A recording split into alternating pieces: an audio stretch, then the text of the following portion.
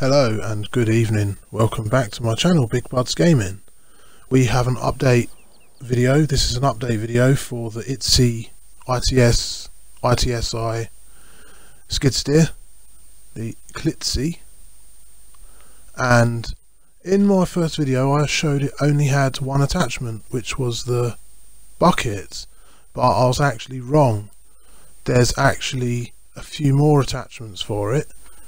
In weights, you will find 3 different types of rear weights. The first one is a plain weight.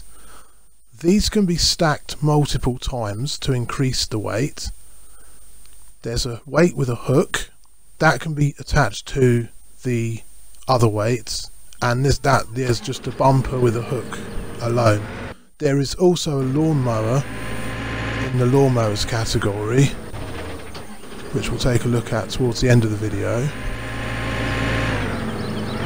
So we're just going to connect it to the weight, the plain plate for now. Once I can manoeuvre this thing. I really hate articulated steering. I absolutely detest it. And on a small vehicle like this, it's just so pointless. So anyway, that's to show you can stack 2 or more of the little plain weight, and then you can connect that to the same size weight with the hook on it if you want to tow a very small trailer, and I mean very small. I'm just going to go OTT just to show 2 types of trailers with like 2 different types of hitches.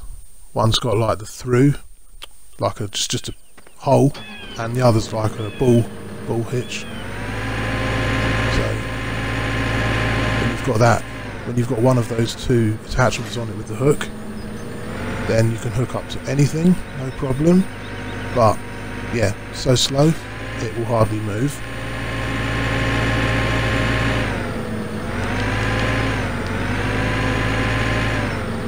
And that's the other type of attacher on the trailer.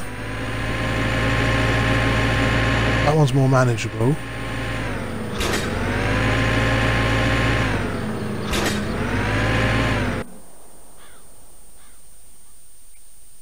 We're just going to buy a couple extra weights, and then we're going to see if the JCB attachments work.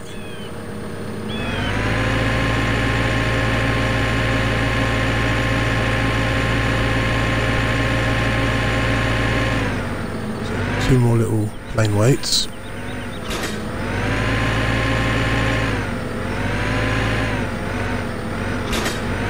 There's now 4 weights on that, plus the rear hook. And yeah, you can connect those weights to that rear bumper, but as you can see, it just glitches out.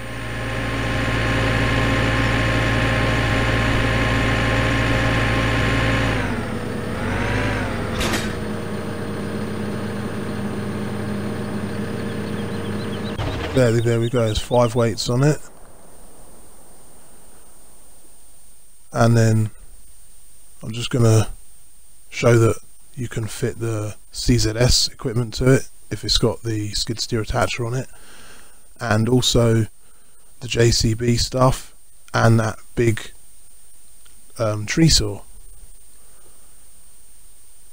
So I'm just going to buy a pallet fork and a log fork, and we're going to see if it can manage them with the additional weight on the rear.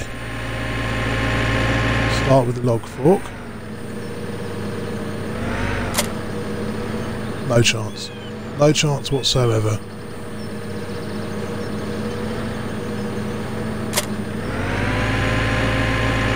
Pallet fork, yes, but no pallets, unfortunately. As you're going to see, I'm going to buy a seed pallet, and we're going to buy a liquid fertilizer tank pallet. And it will not be able to lift them up. I don't know what the actual limit is on how many attachments you can have, front or back. I'm not going to add any more. 5 weights should be more than enough, and if it can't even lift up a simple pallet, it is a very useless vehicle in my opinion.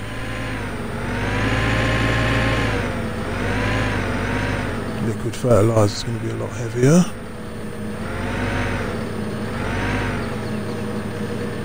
No chance. It's not even attempting to lift it.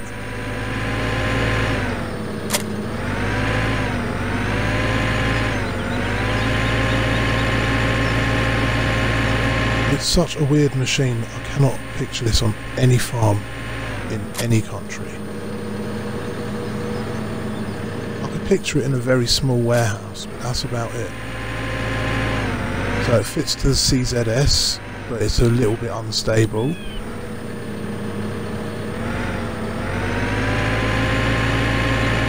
And now we're just having an argument with that, trying to get it round the right way. That's the tree saw, and it just about manages to keep balance with the tree saw, but it will keep tipping. It'd be rude not to. I've never actually tested this tree saw out before, so I'm just going to cut down a tree with it.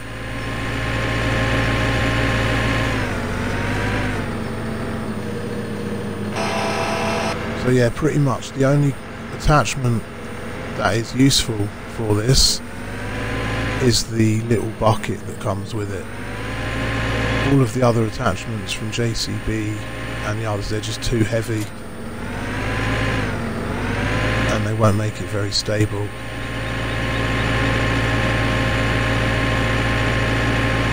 And if you look at the rear weights, you see how like the more you add, the more it sort of makes a curve in them.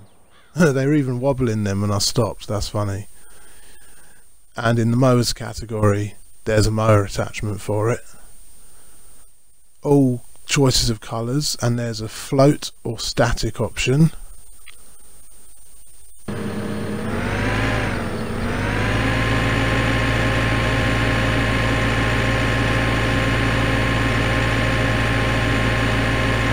I couldn't even imagine this towing the smallest little trailer in the game. But it's nice to have a little hook on it if you need to move something out of the way. That's something the JCB skid steers don't have, is a rear hook.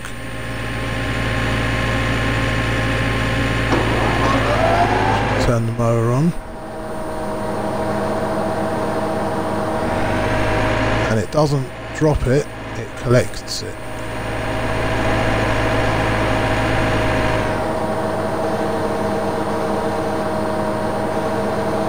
There's a couple of controls for it. You can open the main emptying hatch, and you can also make the wheels sort of lower and raise a bit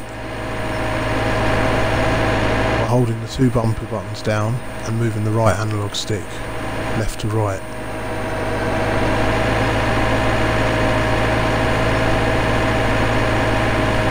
And you can see it filling up, which is really cool.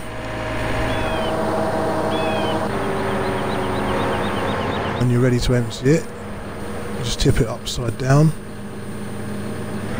and it will empty. So I hope you found this video useful. If you have, please drop a like, and if you're new to my channel, definitely subscribe so you don't miss out on future farming simulator videos, mod videos and all the rest. Thank you for watching, and I will see you in the next one.